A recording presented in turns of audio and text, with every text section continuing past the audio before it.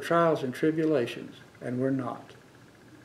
But y'all, the tribulation time is not the trials and tribulation that the church experiences through the antagonism of the world and the spiritual world, the hatred of Satan for the church.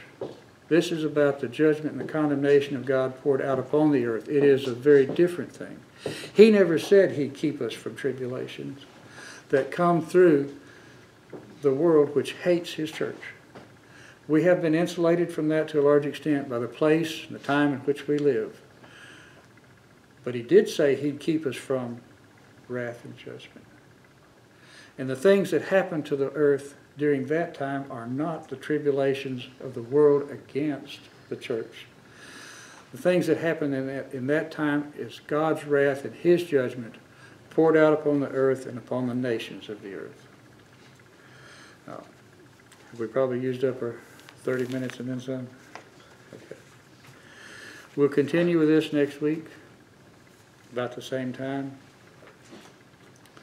Thank you all for listening. Brother Tim will have a message for you in a few minutes. God bless you and keep you.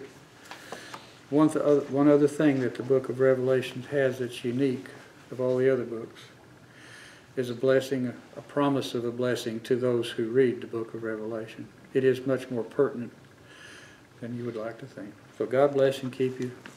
See you next week.